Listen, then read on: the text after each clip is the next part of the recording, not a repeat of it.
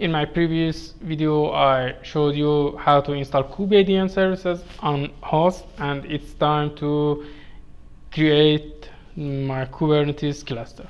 But before creating the Kubernetes cluster, you should know this would be my cluster. I will have a master node with 2 worker nodes. It's time to create this node from my base machine. Here we are. It is my master node.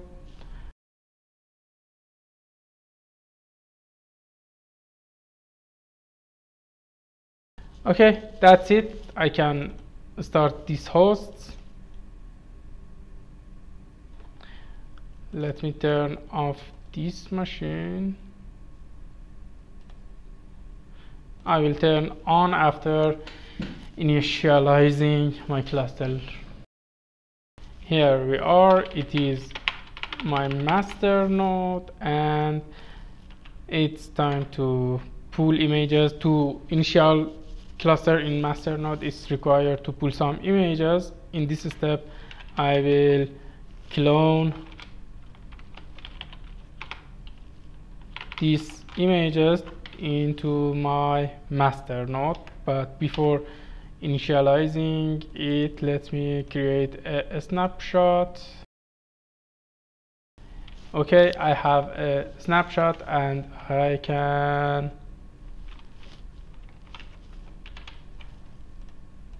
pull my images.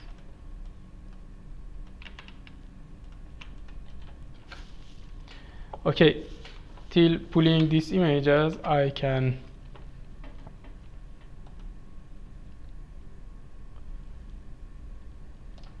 turn on these hosts and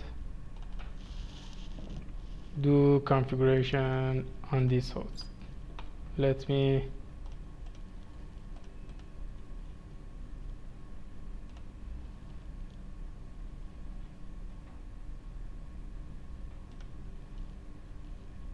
okay, now I can change the IP address, and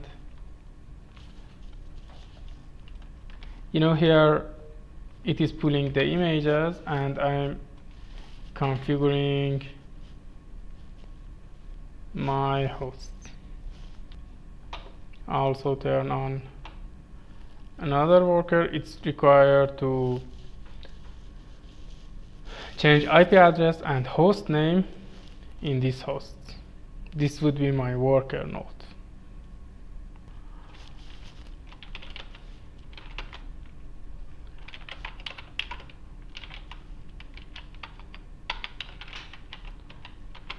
Here we are. It would be my host 102. So the host name CTL. Let me SSH to host. You can see it better. So okay, and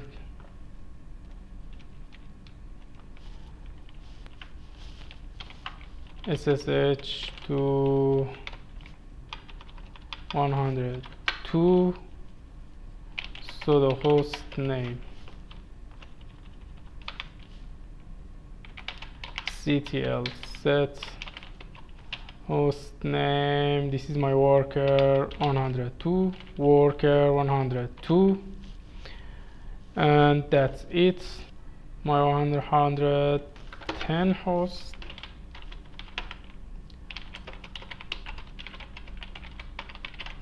Net plan, the IP address would be 101, and sudo net plan apply. Okay, that's it. I can SSH to hosts, and let me check. I have a problem here, let me check it. And after solving this problem and pulling these images,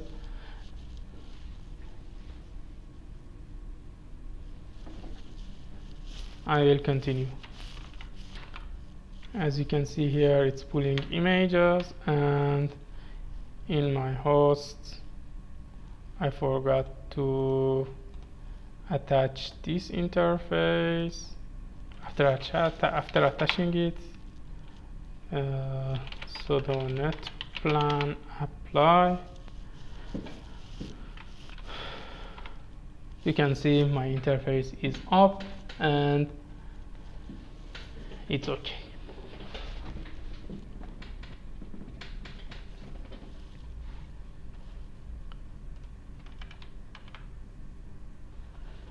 It's pulling the images.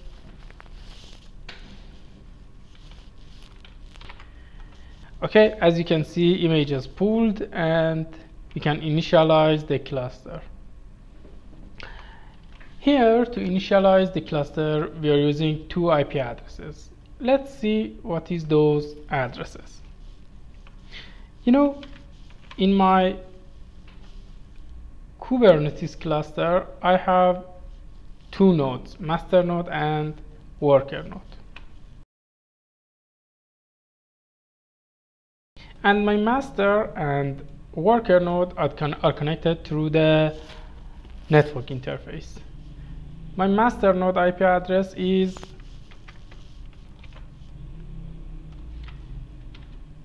80, and my worker IP address is 101, also 102.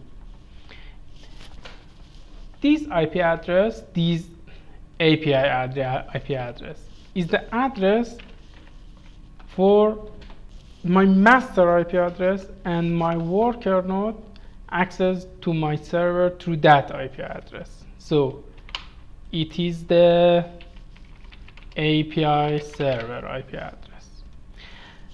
After running this cluster, I will have some pods here on my worker. Also, I can run them in my master node. These pods required an IP address. The IP address which we'll use for pod, this is the CIDR for my pod IP address. So I will use this range for my pod network. Sorry. And while I'm initializing the Calico, I will use this IP address.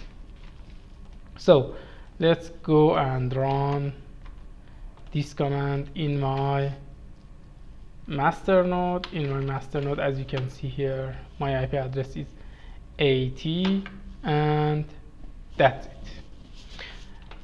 Here I have two other nodes, my worker 101, also my worker 102.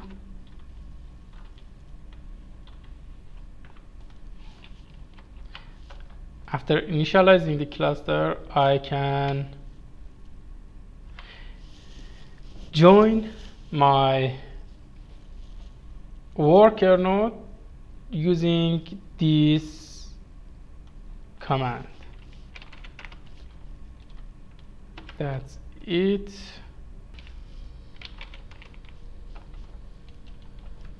And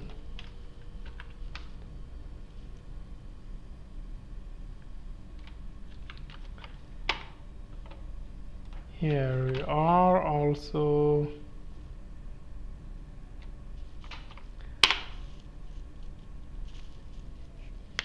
After joining my worker to my cluster, it's time to install Calico.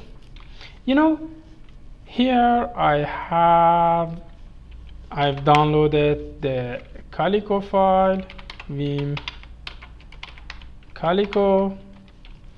Here I have IP addresses. Here, if by default Calico use 192.168, but I customize my address, it's required to go to this line and change your preferred IP CIDR. I changed it, so I will send this file to my master node, and here we have the file. I can run this command. Using this command I can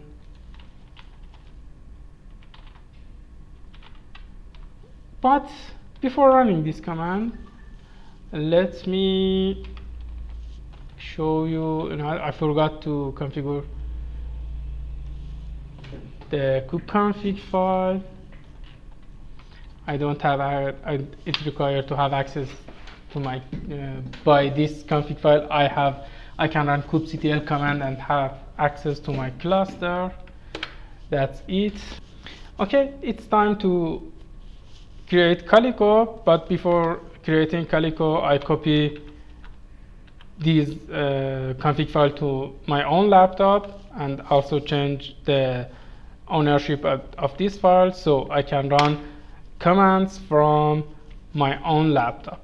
And now I can see what is going on in the Kubernetes namespace. As you can see here, this pod is running, but core DNS is pending. And if I look at the interfaces of my worker node, I have my default interfaces.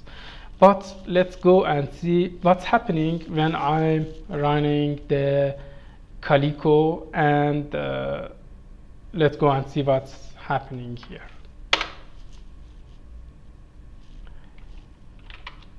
Change directory. Here I have the Calico file, and let me check once again. Calico, and I've customized the IP address of my pod network CIDR, and I can create my Calico network. Here, as you can see, after running this command, it created a Calico kube controller, also three Calico nodes. Why? Because I have 3 nodes in my cluster, and it's initializing. Also, it's created 2 kube proxy pod, and after completing, let's wait to complete this initialization, and after that we can see what's happening to my networking. I will fast forward the video and pause till this configuration completed. After some time, you can see Calico is running and container is creating, and also you can see tunnel in my host created also in this host, and the IP address range is the pod network CIDI range, but I'm waiting for completing the container creation. As you can see, my Calico kube controller is successfully running, and this is my worker 1, also my worker 2.